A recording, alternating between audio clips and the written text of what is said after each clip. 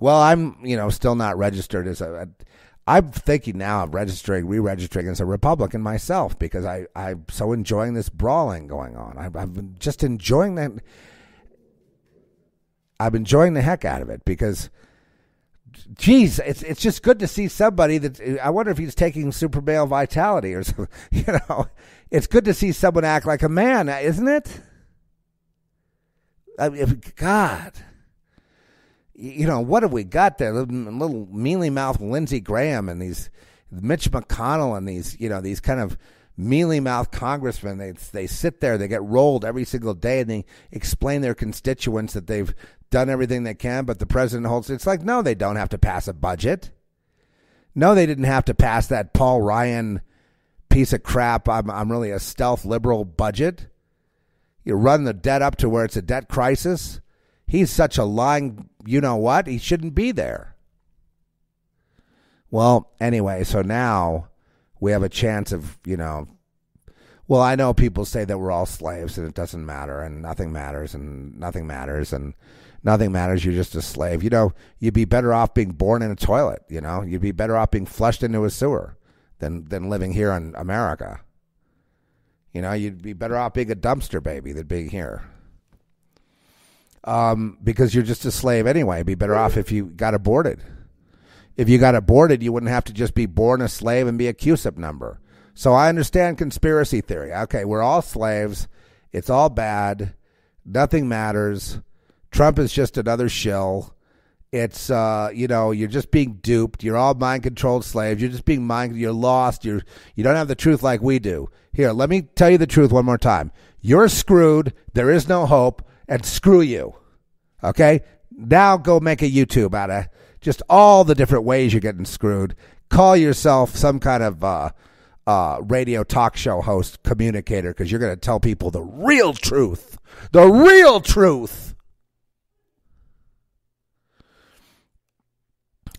I've yet to hear anybody talk about gang stalking the way I understand it. That's another one. That's another area. That there's a bridge between a supernatural bridge between the actual events on the ground, an interdimensional aspect to it, and spiritual warfare. It's all connected. Otherwise, it just becomes like the game with Sean Penn and Michael Douglas, where you got a room where everybody commiserates, right? Where they plan all this stuff. No, they don't.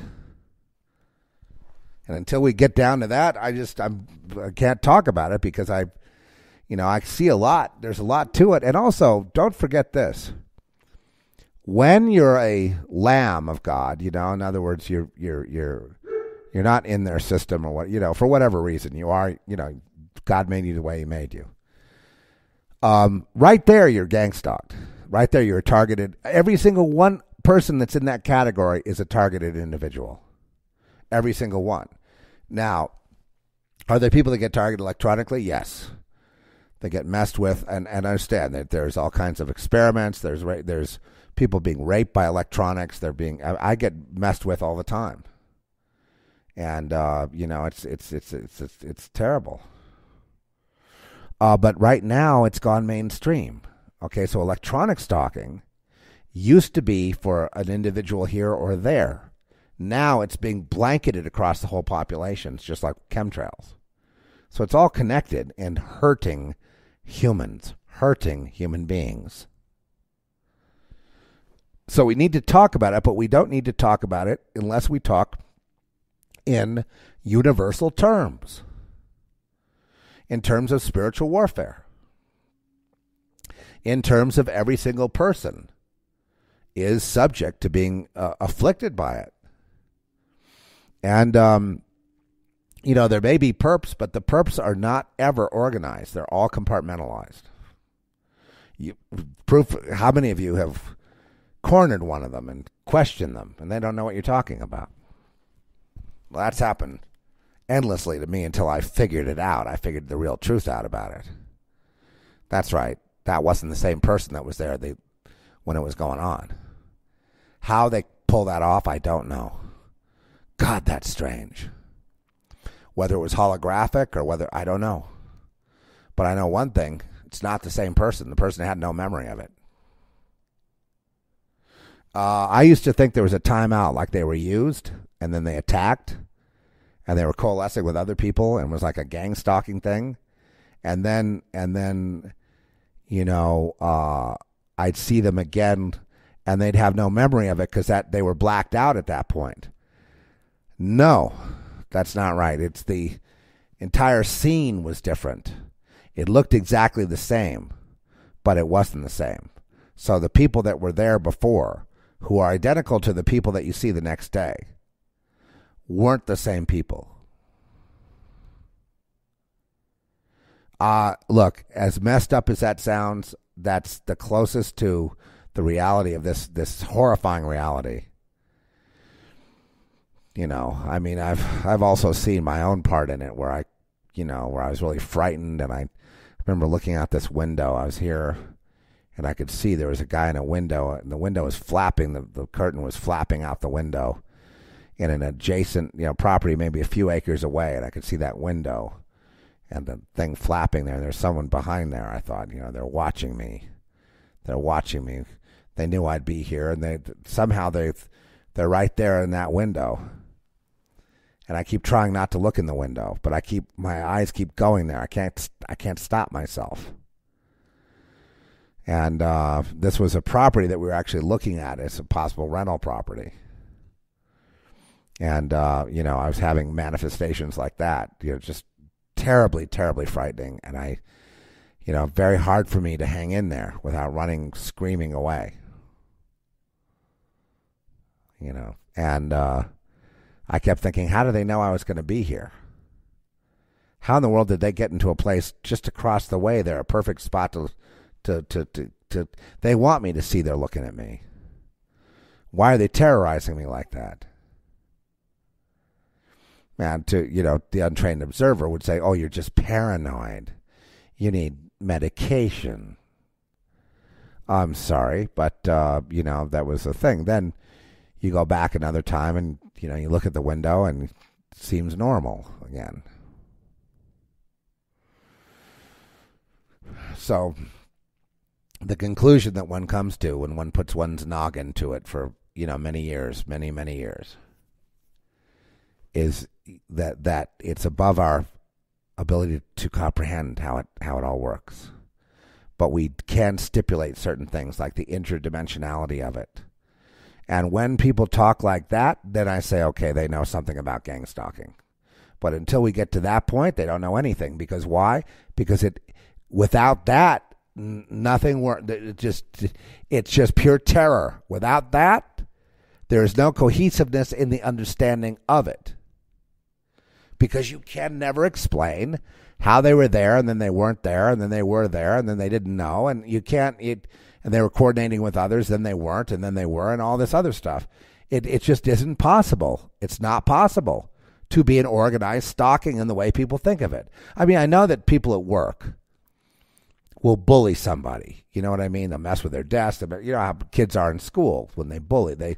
They're stalking that person. They're gaslighting that person. They're playing each playing a role in how to mess them up. The witches, classic gang stalkers. They're always trying to get around a guy, find a guy they can take down, right? Who doesn't know anything, right? Infiltrate, get control of every aspect of his life, and then get power by siphoning off, by slowly ruining his life and ruining his by ruining him, they get power off that little by little as he becomes degraded. Starting to fail in school, let's say. He fails at his job. He becomes obese. He loses his wife. He becomes infirm. Slowly just all the way to nothing. And at each step, they get power. And they do this on purpose. So they're always gang stalking people, the witches, that is. Always. They work in teams, looking for someone they can take down because that's how they feed. And they build up their power at the expense of someone else. I'm surprised we don't talk about that more often, because that seems to be the real danger out there, is people, targeting unsuspecting, innocents, if you will, and feeding off them until they're so degraded they're just become derelict. They're good to just, they become homeless. They become infirm. They die. They become useless to society, useless to themselves. They're a mere shadow of themselves. And the awful injustice of it all is they never saw it coming, and they were unprepared for it when it did come. And they are out of their element in terms of having any capability of dealing with things like that, because they just don't understand. The motivation, people, is always the same. It's you need to feed, and there is a host. And that's why they do it. I asked my friend, I said, why do they do that? He told me about a guy they targeted and took him down. And I said, why do they do that? He goes, oh, I don't know. And the answer that I would tell my friend now is this: because they need to feed, friend. That's why. Without that, they can't get out of bed. They're on a clock. Once it runs down, they got to go feed again. And they're parasites. Whatever they made them human, made them intact, they sold it already. I'm not surprised that Austin, Texas is becoming the capital of witchcraft in America, and it's growing. What that means is that they will feed on everything they can feed on, and because there's so many of these witches, when there's no more to feed on, you can expect total bedlam, total violence, total instability, and complete hell, and more hell. That's why the Bible says thou shalt not suffer a witch to live, because when witches get involved in communities, they usually become poor. They become destroyed. They're anti-human. They want control. They want to manipulate at first. But then later it becomes, it just becomes akin to feeding. Like I say, you get, you lose your soul. You get so far down there. I mean, how else are you going to fill up? Well, they'll feed on us. We'll have bad luck. We won't be as well as we could be. We won't perform at the level we should perform. We won't be having as good a life as we could have had, because the witches are feeding on us. And we could decide to fight back. Without, if they don't feed, they die. They go into poverty. They go into, they become the very thing that they do to the other guy. They become that if they don't feed. So their idea is, well, it's better, them than me. I'm stuck with this curse, right? I got to feed. Witchcraft is just a part of it becomes a part of them because it's an automatic thing. They sold their souls, and so they have to feed. And witchcraft, you could just call witchcraft street smarts rather than witchcraft. Right? It's a whole spiritual realm that they're very familiar with, because their survival is based on that understanding. If they don't understand, they won't survive. So they have to understand. Well, around here it's rampant. In Mexico, rampant. In New Mexico, rampant. Everywhere. Like I said, I've been downtown where I've seen spells drawn on chalk on the sidewalk. So they're very serious. and they hurt. It hurts. It hurts when they target you. It's bad. But they have to target someone. Well, look, either you die or they die. It can get to that point. If we live, they're dead. If they live, we're dead. Then they're dead, because without us, they wouldn't be able to feed. So it's a terrible, terrible, terrible curse. I've got to go in there, and I've got to cut the rest of the box. It's just the little thing I've got to do in the end, and I have to make sure that I stay in character the whole time, because sometimes I'll slip out, of character on this piece. But it just envisions that, given our society and the lawlessness of the political correct people and the bathroom people, whoever these people are, it's going to eventuate in violence. I mean, I've said it before. I'll say it again. There are people that they have children. If the children get hurt, if they get killed, because of any of this and anything related to it, you're going to have real trouble. I don't think Obama gives a damn about anything like that. I don't think he cares if there's violence around any issue, because I see he doesn't give a damn about people getting beheaded. So, why would he care about that? He'd love to have a fight where he could call these these white Christians, terrorists. So any Christian that's white and trying to defend the Constitution, defend the bathroom, or defend this or that, they're the enemy, right? And so he will turn a bunch of them into criminals that become,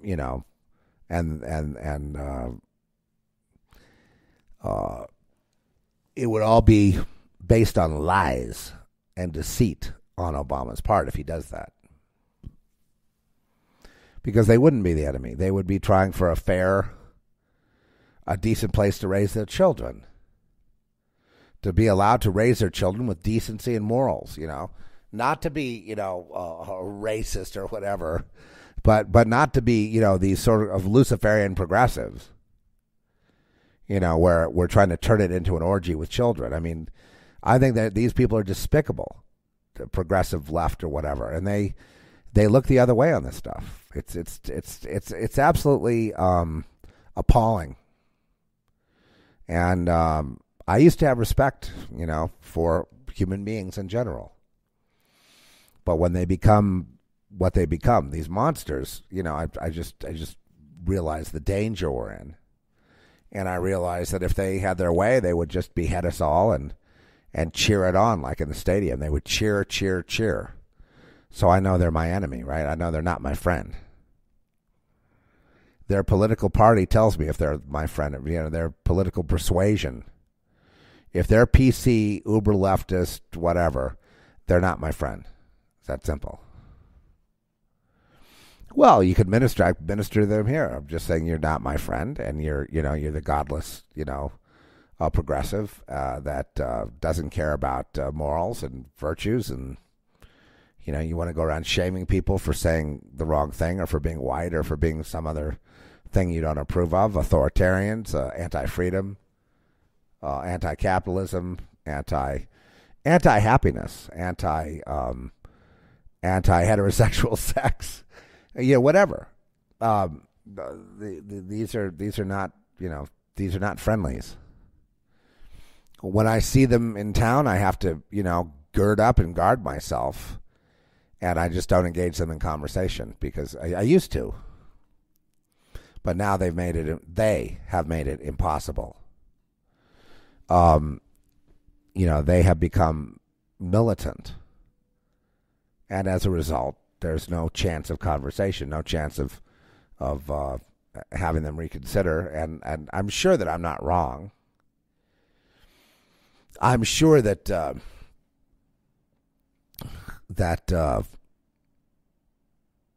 way that I'd like us to live, not that I measure up to it all the time, but I think honor, virtue, honesty, hard work, those things. Accountability, responsibility. Those things are, what we teach our children. And in so doing, we would have a much, better society. Obama's a terrible example to children. Awful.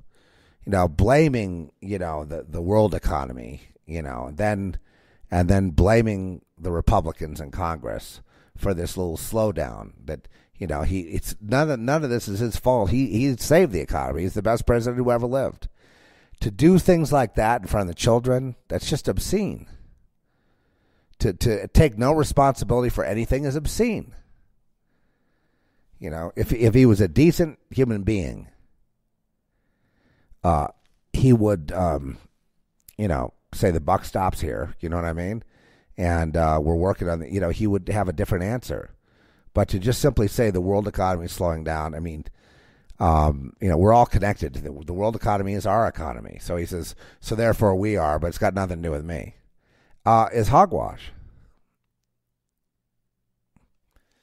I have a feeling if we slip into a depression, he would take credit for saving the economy, call himself the greatest president ever, and hand over the complete failure and the complete devastation to the next president, and walk off and endorse, have big library galas and things like that at his libraries. Going to have one in Hawaii, one in Chicago. 2 that I know of, and there may be more. They may be all over the country to make sure that we know he's the best president who ever lived.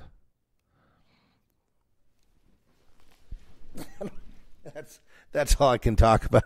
I just, I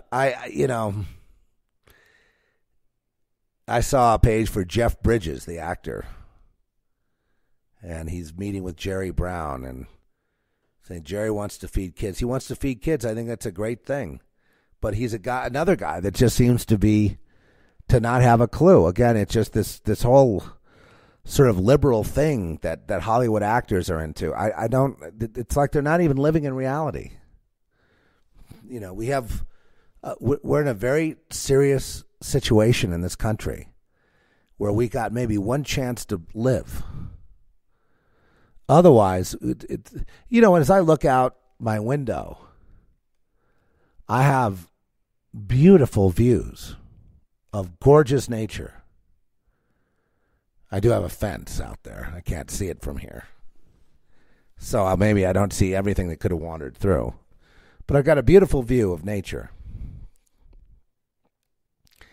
I've got absolutely no reason to be upset with anything. Beautiful view, great friends, whatever. But issues affect me. It's like, because we're all connected.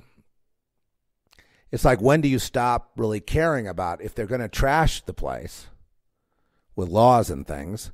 Well, that's a nice view, and I really appreciate it. And I really say, praise the Lord. I love it. It really renews my sense of God. Go out in nature, and it'll do that. At the same time, I just don't feel I can turn a blind eye and live in a bubble. When people are doing wrong to people, when people are hurting people. It's just not my nature to just, kind of retire, go off into a fairy tale. I'd love to do it. I'd love to do it. I've got every reason to I used to look at this. There's one guy I knew. He had a Volkswagen bus, and he was just wandering around. He had like a pop-top camper, and he was just wandering, going down to Mexico and hanging out in Baja, and then up north. And he'd work a little time as in whatever, to get enough gas to get to the next place, and then he'd kind of slack off again. And he just wander, and he was just really into it. He seemed really happy, and he seemed to have no clue about the human drama that's going on and the horrible inhumanity that's going on to man. And he seemed to have no clue about any of that. He wasn't even dealing with it. He was just grooving on just wandering down the highway, and he'd work at this gas station and get a little money, and then off he'd go again. And he said to me, he goes, why not just wander? And I've been a wanderer, you know what I mean? But I'm still connected up with what's going on.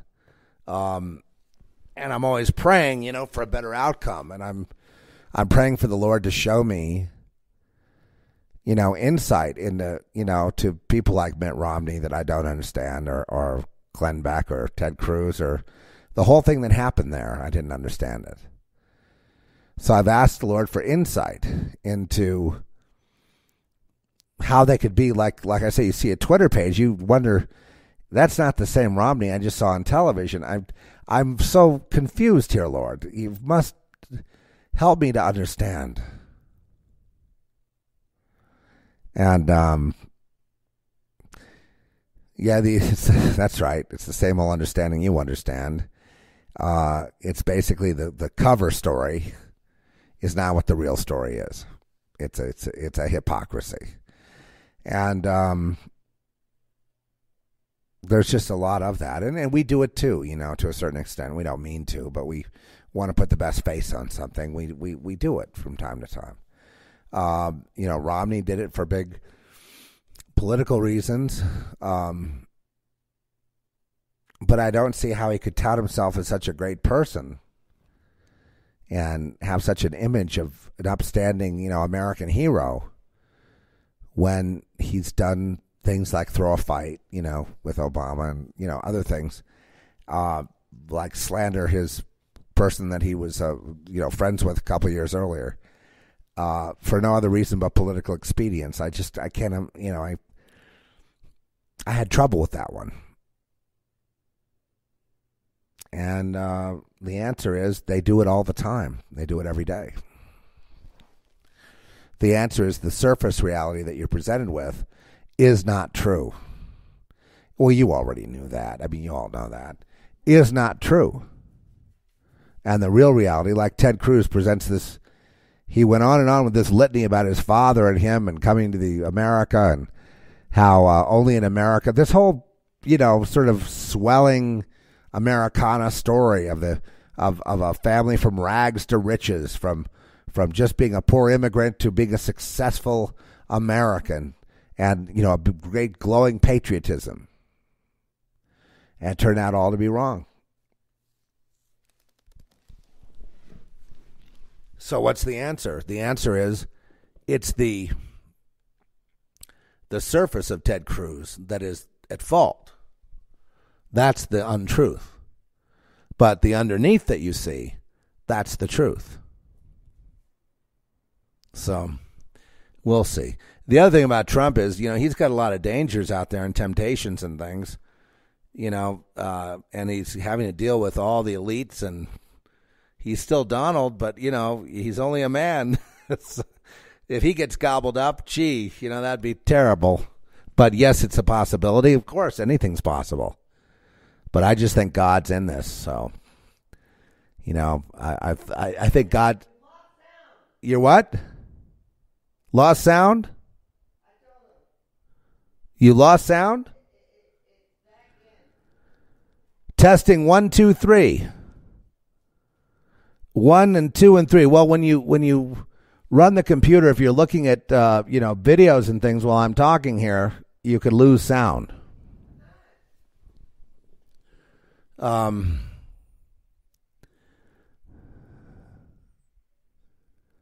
Yeah, now Kunita is saying he's never seen a cycle like this. I have never seen anything like what's going on right now with this election cycle, but it's bigger than that. It's a whole it's a physics change in some way. I'm very excited about it. I'm hoping that the Lord really brings all this dirty laundry out so we can take a look at it and dispense with it. But we got one more big fight on our hands. It seems like the more the light is coming in, the more the things are changing. The more you've got, the evil, the darkness, the political correct police, the cheating, the lying. That seems to be ramping up too. But then all that lying and cheating is out in the open. No, Dashishi's doing a great job here. She's guarding me, aren't you, Dasha? She's guarding. I have the best guard dogs. They're absolutely fierce. I mean, when I look at Dasha, one of Germany's greatest contributions to the world is the German Shepherd. With those ears that are just, they hear more than any other dog. I mean, they're up in the air, and they're just like that. They're just giant ears. Yes. I think there's something going wrong here. Something wrong? Okay, I'm sorry. Looks like to me, it must be my dog. They said it's over. It's over? The show is over? That's what they say. I don't see how it's over. Oh, we just hit 3 hours, maybe. Are we hearing anything? Oh, it's back. Okay, I see that Lee Jackson has said it's back. Okay, well, I know I've hit the 3-hour mark, and that's amazing that I was in the studio for 3 hours. And that's for 3 hours. So, and I've got to go back there. I know. So I'm the hardest working person but that's why you pay me the big bucks, right? No, I think I'm blowing off a little steam here, and I'm talking, using the gift of gab here to try to, bring us together, just to at least gather my thoughts together in some way that I can, when I leave the broadcast today, that I can go, you know what? There is hope. And I know there is. And I can feel it. Like just when I, even some little thing like that letter that Donald Trump sent to Lindsey Graham or posted publicly to make a public response to Graham's, awful, just what a terrible person. What a horrible, horrible, horrible human being that is, making this statement, I can't support Trump. Yeah, but whoever the nominee is, he says whoever wins the presidency, he'll help them. Yeah, because he hopes it's Hillary. They'd rather have Hillary, who can appoint, anti-Second Amendment, anti-God, anti-all kinds of things that you. Yes. Okay, still having trouble.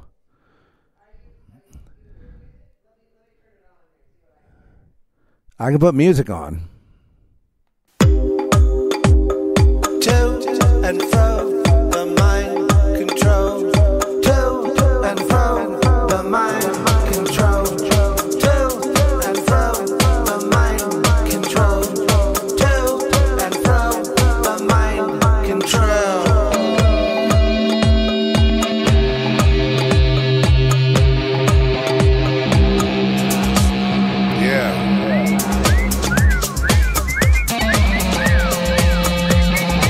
Okay, here it comes.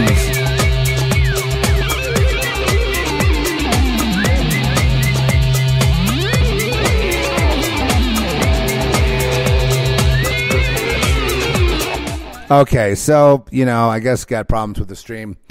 That can happen, but, all in all, I've been pretty happy with this Spreaker because we're running, we're running a professional show. I had Rich on the line earlier. He said the track was very sinister and he liked it, so we're going to finish it up today. I asked him to speak. He had to work today, and he was bummed about that, so he went off to work. But the thing is I could have patched him in. You know what I mean? So I we'll do that. Probably the track will be out today. Look, the track is really bad. Okay, you're never going to get more.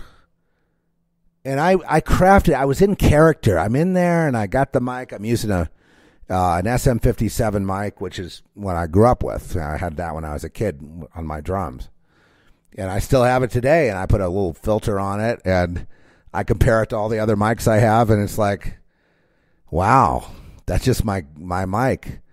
Funny thing about it is it's Donald Trump's mic too, and it's also Barack Obama's mic. The old $80 SM57. And I put it through a Day King preamp and channel strip, which is a preamp and an EQ, and that's really nice. That Day King, and or I put it through an API channel strip, which is a EQ, compression, and it's a preamp as well. Or I put it through. In this case, we have it going through the Day King. Then it's going through a Moog delay, an actual, box, hardware. And I don't use the delay on that. I just use that to drive it. And then it goes through a tube compressor, which is another piece of hardware, not plugins. And it's going through a Electrodyne. It's a 2-channel. It's an equalizer. Goes through that equalizer. Then it goes through the compressor. Then it's going through a software compressor. It's going through like 9 things to get this effect that I wanted, which is to be in this character, which is the character of the vigilante. And the vigilante, he's a killer. Okay, so I'm playing the part of a killer. Now, I'm not violent. But I got into character, like an actor getting into character. So what I got to do when I go back in the studio is I got to make sure that I don't fall out of, become Zeph's voice. I got to keep this character voice, and this guy, and he's going to kill people, and, yeah, right. And I got to keep that guy. So there's a couple places where I become Zeph again. I don't mean to, but it's hard to stay in that character. It's hard to stay in that character. But that's a character I gotta be in. I'm done. I've been pushed to the limit, and I'm gonna get you. I'm gonna hunt you. I'm gonna hunt you, and I'm gonna pull the trigger. Okay, so that's the character that I'm. And when I go into these characters, people really like it. So I don't blame them, because it's like then you're not getting the Zeph speaking voice or any kind of trace of my voice. You're getting me doing a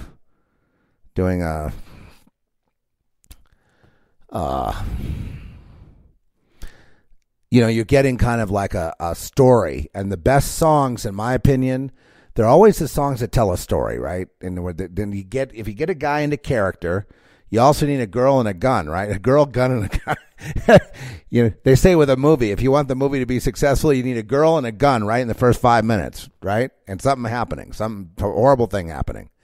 Okay, so that's the same thing with the song. If you get any character, and, once I get into character, they say this in music coaching when they coach you in the business of being a rock star. You have to get into character and stay there, So they expect you to be the same character in front of the cameras or in an interview, on the record, in the studio. You can't, once you decide what your character is going to be, you got to dress like that character. You got to act like that character in any kind of interview. You can never let your hair down and be yourself. You got to be in that character whenever anyone in the public sees you. It's like a deal with the devil, right? So I don't do that. You know what I mean? It's like I go into different characters, because I got one that's that Rich calls the aristocrat. It's I've got one that's kind of like the Englishman. He calls it the Englishman. There's one that's the Englishman. There's one that's the aristocrat. That's kind of like the decadent aristocrat. That kind of guy. Then there's the and then there's the screams. Like I can do this. I can't do it right now. I can't do it right now like I can. It's really hard in your throat, but I have a technique where I can do a long metal scream and not run out of breath, because I'm not spending that much air doing it. But it's like I have to really get in on the mic, where the mic, I'm almost eating the mic. Then in post-production, I raise the volume level and add effects to it, and then it's like the same kind of scream. Well, you can do them. I'm just saying, if you want a throat left, probably if you do that a couple of times for real and really scream, you'll be shot the rest of the day. A lot of people wind up having throat operations, all kinds of stuff that were screaming rock. There's a way to do it without ruining your voice, to do that scream. But you can't push very hard. You have to. Well, there's all kinds of things we can do to make that thing happen, but I did some of those today. And anyway, what is this? You had a gun? Okay, so I'm seeing. I'm looking in the chat room here, and I say, what was I talking about? The girl and the gun? Is that what? What was it? No, the girl and the gun. Yes, you have a girl and a gun. In the if you want to shoot a movie, okay, if you want it to be successful, you got to have a girl and a gun. I don't know what else I could tell you. You got to get your character up a tree and throw rocks at him. If you can do those three things, girl, gun, and the main character up in a tree, and it could be the girl is the main character, but let's say she's the girl, the object of the man's desire. But our character he's a hero. But he's a sinner, he's down on his luck. He's a gambleaholic. He drinks too much. But he's got a good heart, and he's got a moral center, right? And he's got to go. These thugs and kidnappers and stuff. They kidnap the girl, right? And they beat him up. He doesn't know what happened. He's got a bar, let's say, somewhere in Boston, and they beat the crap out of him and burnt the place down. He barely got out with his life. And he had a fiance, and basically she was kidnapped, and he never found out what happened to her. So he's I don't know. You know what I mean? But that's I don't like that. Let's forget that story. But you're interested, right? You want to find out what happens, right? Is he going to go after her? Where did she go? Why did they kidnap her? Turns out she's a CIA agent. You can see. Yeah, it turns out she's a CIA agent, and she basically, they were pulling her in. They had him do a cleanup operation because the program was collapsed. This guy was just like a victim of the CIA, so he wants payback. Well, he wants to at least find out what happened. If he was a dupe, he wants to find out what kind of a dupe he was, so he's going to have to go into danger to find out what it was. It turns out the program is top secret, because if the public ever knew what was going on, that would be the end of the president and the Congress and everybody else. So basically, he's got to go undercover to try to solve the mystery. And he was ex-Green Beret and all the rest of it, very decorated in combat, and is a real man, a real hero, right? And we're off to the races. You tell me a story like that, I'm gonna hang in to find out, if he's gonna get his life back. He's gonna find out what happened to him. He's gonna find out what happened to what was the love of his life. It turned out that she was a betrayer anyway. But he's gonna find out, that why he was set up like that. So he's gonna go into it, and as he's on his journey trying to figure out what happened, all kinds of dangerous things happen. Rocks are thrown at him. He gets set up. They try to kill him. They leave him for dead. And so he's got to find out who's doing this and who's trying to ruin his life and why they're trying to ruin his life or take him out. Why are they trying to kill him? Turns out it's a much bigger story than just him. And in solving the crime, he exposes the evildoers and, exposes it to the light, gets it on the internet, blows the whole cover for the U.S. government or whoever the big bully is. And he's the hero once again. The girl says she really loved him, but was compromised. Was part of a double life. He doesn't buy it, and so he almost buys it, but then he rejects her, and he's off and running. We don't want him to go with the girl, right? If she easily betrayed him because she's in the CIA, and then she says she really loved him. It's kind of like Sharon Stone in Total Recall, right? They're all handling him. All the handlers are in there. It's all about mind control. She's handling her husband. So when she tries to play nicey nice like the nice wife, he doesn't buy it. And I'm really excited though about how things are changing. And I'm just so happy the Lord didn't forsake me, because I believe he told me what was going on. And as the months have progressed, it's all coming due by and by. So I feel like I didn't just hear something out of my imagination, you know what I mean? And then have disappointment following. Oh, must have been my imagination. It was nice that I feel like I did hear from the Lord. I didn't get a view of what was going on, and it's nice to see that it's progressed to this point. It wasn't just an imagining. I'd like it to go a little faster. I'd like to have it be a little more defined, but I see the trend going back toward equilibrium, the pendulum going the other way, and it began, in earnest about a year ago, it seemed, and then I was told a few months ago about how things in nature come back to equilibrium, and then that John Wayne would be writing in. There's a group much bigger than the Obama group, and the good guys are telling Obama to stand down or get in trouble, and So there's a fight there, and a lot of stuff we don't see because the news media keeps us out of it all.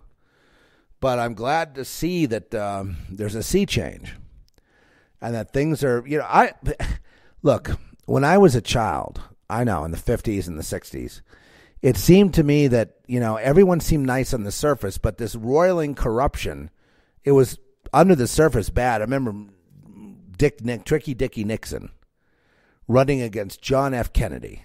If you're that old, you can remember that. And that seemed dirty to me. The whole thing seemed dirty back in that election, right? The election of Kennedy in 1960. And then that whole thing with the Cuban Missile Crisis. And then all the 60s were chaotic. And it's been chaotic ever since.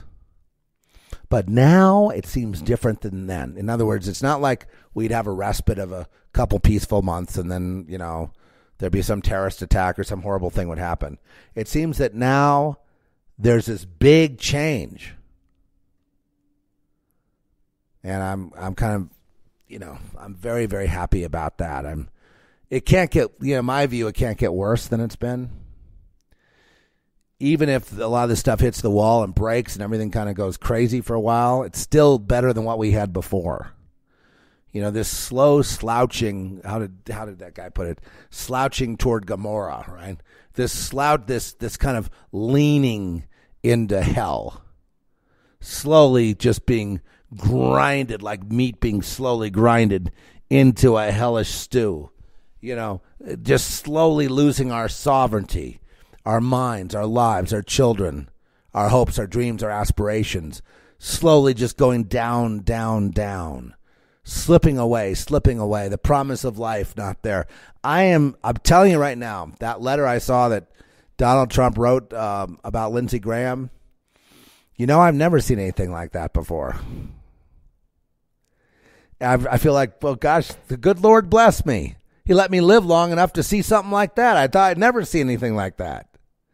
So I'm grateful to Trump, even though he's not my savior. He's a man like any other. So, but he's extraordinary too as a man. I just love that he wouldn't kowtow. I just love that he just bitch slapped Lindsey Graham, because people have been nice to Lindsey Graham, I guess, because he's establishment or whatever. He could ruin their lives with a couple of phone calls, right? That kind of guy, huh? Trump didn't give a damn. He's just going to let her rip. And what he said was very accurate and very articulate. So, with that, I bid you shalom, shalom, shalom.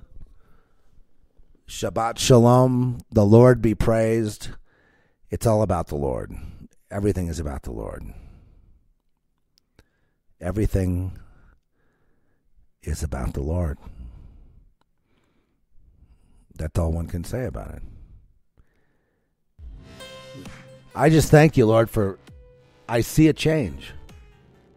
You were right. I'd like to see more, but I'm pretty happy right now with what I've seen so far. I may not be happy about the plans for legalizing evil, but